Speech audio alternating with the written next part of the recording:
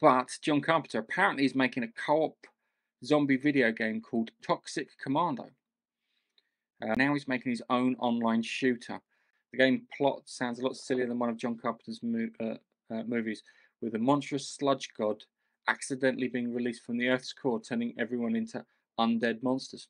Driving with a Humvee and a machine gun on top of the Humvee. So yeah, they've taken inspiration from quite a few things there. There's chance of technical errors, coding, all that sort of things. Not if it was a single player game, I'd put and John Carpenter, I'd say yes. We're gonna get there's gonna be a that looks like fun. Please be on Games Pass. That's my next thing. Yeah, if it's on Game Pass, that's a download for me. I'll play with you and Carl for sure. Yeah, we'll get back.